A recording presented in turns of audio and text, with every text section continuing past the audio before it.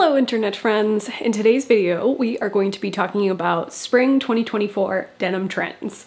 Now, apologies in advance if I sound a little nasally and congested. I am just getting over battling with a flu/cold, but I promise I feel a lot better than I actually sound. Now, I have already done a deep dive into all things spring 2024 trends. However, I did want to narrow in specifically on denim a little bit more, just because I think there is so much fun to be had in the denim space right now.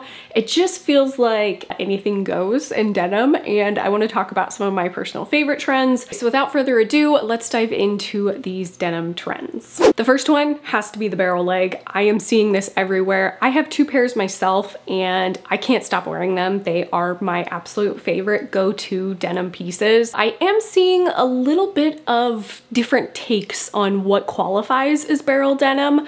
And I will say, I feel like the shape of them is just constantly evolving. This is what I think the original barrel concept looked like. And then it kind of has started to morph into a lot more of this like horseshoe style. You're seeing a little bit more of like a Western influence with this. Very much reminds me of like rodeo style denim jeans. I think it's something very unique and different, which I think is always fun to see in a trend space, is something that we've never really seen before. This is just a completely different take on denim. My personal favorite that I'm seeing done online is the Levi's Japan made barrel crop. I think these are the closest to the original barrel jeans that I purchased. As far as quality goes, these will be top tier, top level denim jeans you can invest in. They are selvaged, so they just have that quality and that integrity to them. As far as price point goes, they are definitely going to be on the pricier side, but I think as far as cut goes, they resemble so much of the original Levi's that I purchased. As far as like extreme hot take style on these, I'm really loving the Citizen of Humanity, which is kind of weird. I haven't really gravitated too much towards COH lately, but I am really liking the cut and style on this. Also, Free People Anthropology, they're doing some really good hot takes on the horseshoe barrel crop as well. Dark wash denim. It feels so funny sometimes when I talk about trends like this, because I feel like dark wash denim just, it never goes out of style. Like, why wouldn't we always have this on our trend list? Sometimes though, having that thought process is important, because then it reminds me trends don't mean that we need to go out and buy new stuff. It's just a constant like reminder, or like helping you translate these things into your already existing wardrobe. I have like 4 pairs at least of dark wash denim jeans. I have dark wash denim tops, you name it. My wardrobe consists of a constant rotation of dark wash denim. I think the reason I gravitate so much towards dark wash though is because it really embodies the originality of Levi's denim jeans, or like some of the first denim that we saw in production. It was always a dark wash, rugged make. And I think there's something so utility about that I am always drawn to. So seeing this more and more pop up on the trends list is just making me so happy. I love seeing it. You will never not find dark wash denim in my wardrobe. My personal favorite right now, I would have to say anything from J. Crew's catalog. J. Crew, out of anybody at the moment, probably has some of the best selection of denim jeans right now. I feel like they have every aspect covered. But my personal favorite, as far as style goes, definitely has to go back to the Levi's denim, the original, the OGs. Levi's has a really good line right now where they take from their older catalog and they reproduce this. It is a bit more expensive, so I'm just gonna warn you right now, it's on the pricier side. But let me tell you, those looks, that cut of denim is going to last you a lifetime. These are utility jeans. These are meant to be worn. I've done a lot of deep dives in the past on Levi's denim, so I feel like anytime I find anything at the thrift store, I always end up doing like this whole separate segment on how much I just love Levi's denim. I just feel like their reproduction line is so slept on right now. Like, it's really not anything that anybody is constantly talking about, but every single time I end up on their website researching denim, I just like, I can't help but just stare in awe at their reproduction line. Okay, now we're gonna cover denim on denim. I feel like this one's such an easy thing for me to accomplish because this is like built into my uniform. I feel like at least once or twice a week, I end up wearing some form of denim on denim. I have a Uniqlo button-down denim shirt that I love pairing with my wide leg Levi's denim jeans. The dark wash, again, it's like light wash on top, dark wash on bottom. This is one of my favorite go-to looks. It just feels like such a consistent outfit formula for me. And you know, don't get me wrong, I feel like denim on denim, a lot of times people just think back to like early Y2K days with the Canadian tuxedo style. You know, nobody wants to go like full Britney Spears and Justin Timberlake award show status. That's just ingrained in our heads, and we're sometimes a little bit too afraid to dip our feet into this trend. But there are so many times throughout history that we can call back to this look and realize that denim on denim doesn't need to be done in a tacky way. There's so many different like cool girl aesthetic ways to pull this together. This Banana Republic oversized denim shirt has to be my personal favorite. I just love the cut of it. I love the oversized fit. I mean, that's just always what I gravitate towards, is anything oversized. But I think the thing that doubles down on the Banana Republic shirt for me is the fact that you can wear it as a jacket, shacket, you know, you can wear it as an oversized shirt. However you want to style it, it just doubles as multiple different things in your wardrobe. And I think sometimes that's important when you're shopping for new pieces, especially when it comes to transitional seasons. It always is nice to have something that serves multiple purposes. Cuffed jeans.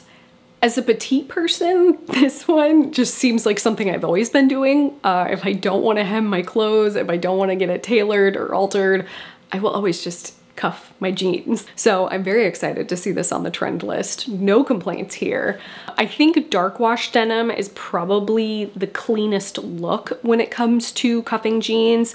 And I think why is because the contrast that it creates. When you do light wash, it's too close to the same color when you're flipping up the cuff. When you flip up that cuff on the dark wash denim, it just is such a high contrast that there's something so unique about it. And I think that's what draws us into that dark wash denim style. I think I just lucked out on those Levi's high loose jeans that I've had in my wardrobe forever. I feel like they look great uncuffed, but the moment I cuff them, I feel like they create a whole different type of denim jeans for me. Also, the really nice thing about this trend is this requires absolutely nothing new in your wardrobe. This is just something that you can take your pre-existing wardrobe and cuff your jeans. You don't have to go out and buy a whole new pair of denim jeans to create this look. Straight leg denim. Now, if you haven't watched my 90s video yet, I would highly recommend watching that next because I talk at length about 90s trends, and straight leg denim definitely is a 90s trend in my book. The straight leg denim that I own right now, I have had in my wardrobe for what feels like an eternity, and I just feel like there's something that holds their integrity, and that to me is what's important. Whenever I talk about skinny jeans and saying that I just don't think there's something that's gonna come back around, I think it's more so in the sense of like that poly spandex stretch that just doesn't hold up, if that makes sense. If anything, I would say I tend to lean more towards investing in the straight leg denim trend as opposed to anything with skinny jeans because of the integrity and the value that it can provide for your wardrobe. To me, I still feel like I'm wearing skinny jeans in a lot of ways. Personal favorite as far as shopping for straight leg, definitely Levi's. I mean, Levi's typically tends to be close to that 100% mark of cotton.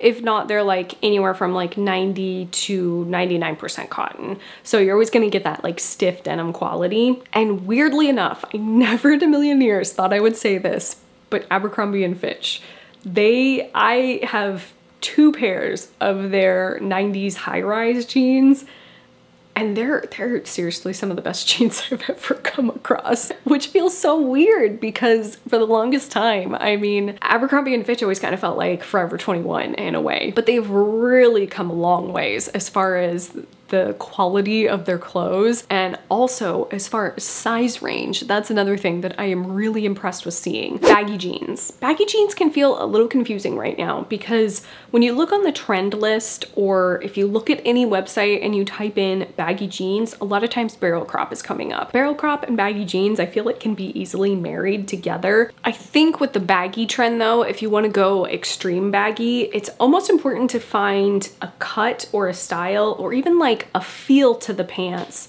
of being maybe a little bit more of like a tencel finish. With that, you can get a little bit more flowiness to them. With the baggy cut, you almost don't want to go for a stiff denim. Having that like tencel finish to them almost gives it more of a dress pant feel. And I think the movement is going to be a little bit more comfortable, because when you go for that stiff denim, sometimes walking creates that like swoosh factor, and it's just it's a little weirdly uncomfortable. My personal favorite right now is Uniqlo. Again, I think they are delivering. They pretty much always deliver every year with like some kind of a baggy pant, but having something that's like baggy and airy, I think it's good for spring, because they're like such a good transition piece and they really let you breathe a little bit more. Okay, last but not least is the puddle jeans. This one is such a weird one for me. I was really surprised to see this on the trend list, but here it is, puddle jeans. Puddle jeans means like a little pool that form at the bottom of your feet. There's something about it that just doesn't look finished. I guess I see both sides. I like the uniqueness of it. I would never think differently of seeing somebody with puddle jeans on. I think honestly, I would look at them and be like, that's pretty cool, that's pretty stylish. I wouldn't look at them and think like, she didn't get those tailored. I would think that it would be intentional. A really cool hack that I saw recently on Instagram was a safety pin hack for the puddles, like the back of the jeans, safety pinning them up so that part doesn't fall, but the puddle only hits on your shoe. And I think that's what's important, is hitting on the shoe, not on the ground.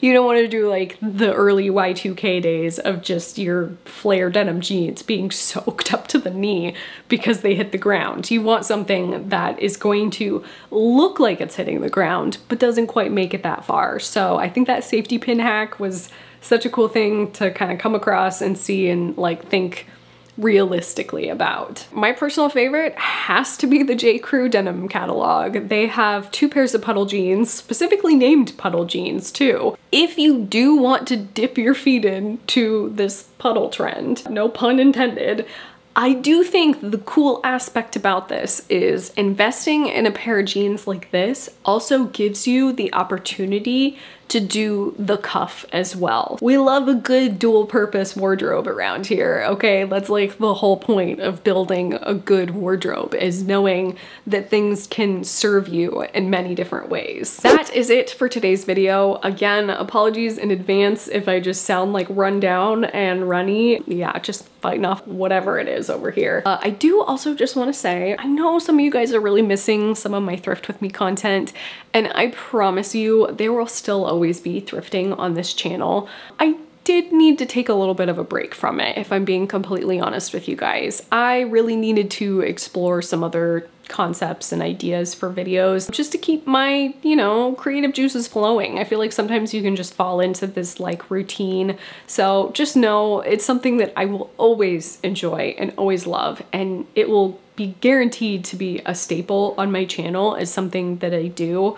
But don't be surprised if it's something that maybe comes in a little bit more like seasonality wise, like maybe a thrift with me for spring, thrift with me for summer, that kind of thing. I just don't think that my bank account could handle me doing it on like a weekly basis in the way that I was. It just felt like something that I needed to dial back on a little bit and just, you know, come up with some little bit fresher content for you guys. So I appreciate you guys sticking around with me through all of this. But again, thank you so much for watching. If you guys are new around here, I might have a couple extra videos for you right here and right here, and I will see you guys in the next one. Bye.